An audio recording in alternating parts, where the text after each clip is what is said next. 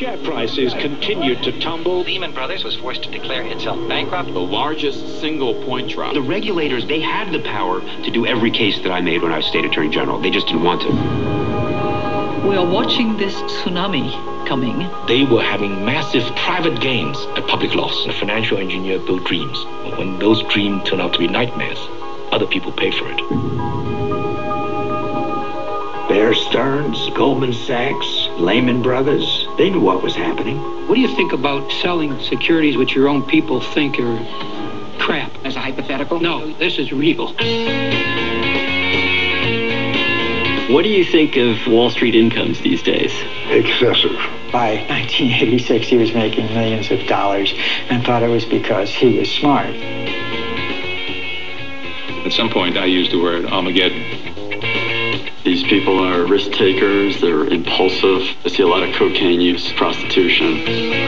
So do these guys know that they were doing something dangerous? I think they did. I don't hear confessions. There's nothing we can trust anymore. We had a whole group of people looking at this for whatever reason. You can't be serious. If you would have looked, you would have found things. It's a Wall Street government. Why do you think there isn't a more systematic investigation being undertaken? Because then you'll find the culprits. I don't believe I have to discuss that with you. You come to us today telling us we're sorry, we won't do it again. Well, I have some people in my constituency that actually robbed some of your banks. Okay. And they said... And what was your reaction when you learned of it? Holy cow. Paulson and Bernanke had not consulted with other governments and didn't understand the consequences of foreign bankruptcy laws. Lehman Brothers London continued to empty their... Under British law, Lehman's London office had to be closed immediately. All transactions came to a halt, and there are thousands and thousands and thousands of transactions. The hedge funds who had assets with Lehman in London discovered overnight, to their complete horror, that they couldn't get those assets back. One of the points of the hub failed, and that had huge knock-on effects around the system. The oldest money market fund in the nation wrote off roughly $750 million in bad debt issued by the now bankrupt Lehman Brothers.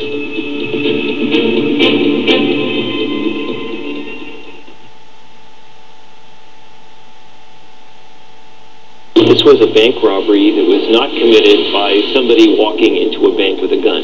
This was a bank robbery committed by the guy who owns the bank. And before he robbed his own bank, he took some of the money and he paid off the police so that they didn't come when he robbed the bank. In the 1980s, the financial industry exploded. The investment banks went public, giving them huge amounts of stockholder money. People on Wall Street started getting rich. Nobody tried to prevent me from making the movie. No. The only thing that happened was that someone from the Obama administration did call me up, and they didn't threaten me at all, but they did kind of imply that I wasn't going to have any friends anymore. Too bad. You know, maybe this is a little immature of me, but I have to say that sometimes confronting these people was fun. You know, I was thinking, you know, you've been used to getting away with this for a long time. Nobody has ever challenged you. And I'm going to challenge you. And I'm going to make this movie. So, you know, sometimes I have to say I enjoyed it. I think what should be publicly available is whenever anybody does research on a topic that they disclose if they have any financial conflict with that research. But if I recall, there is no policy to that effect. I can't imagine anybody not doing that. In terms of putting it in a paper, it would be significant professional sanction for failure to do that. I didn't see any place in the study where you indicated that you had been paid by the Icelandic Chamber of Commerce to produce it. No, I don't, you know. Okay. It's extremely difficult to take something complicated and technical and make it clear and simple. That's a very hard thing to do. And we thought a lot about it. We tried very hard. I still see some ways in which maybe we could have done a better job, but I hope that we have been able. One of the goals, my goals in making the film, was to show people that, yes, the details of finance are complicated, but actually what went on here was really very simple. And so I hope that the film does that. And sometimes they say it very directly. Sometimes they say, you need us. We're the only people who understand that, which, frankly, isn't true, actually. It really is not true.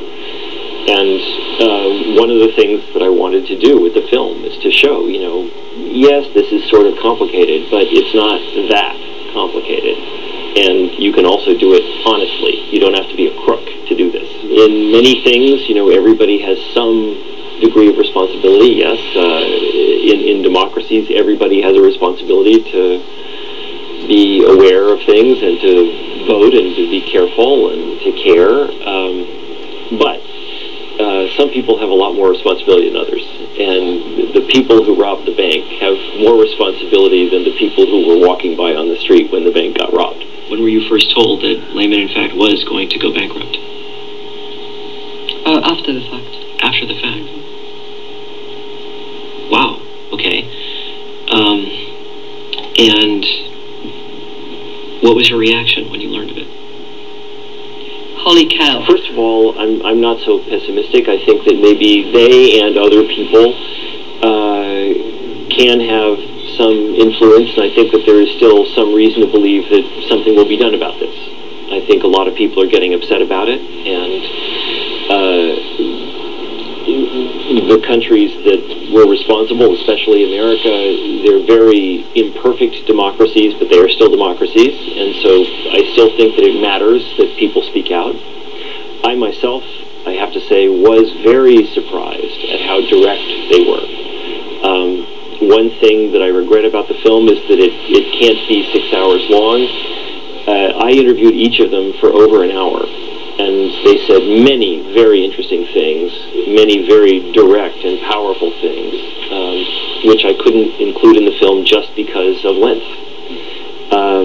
But I think that both of those people are very, very impressive people, and I do think that they are doing good things. The lack of oversight in Washington and on Wall Street is exactly what got us into this mess.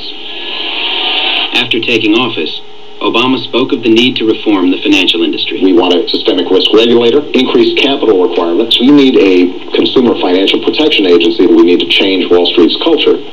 But in its first year, the Obama administration did not enact a single major financial reform. Addressing Obama and, quote, regulatory reform, my response, if it was one word, would be, ha.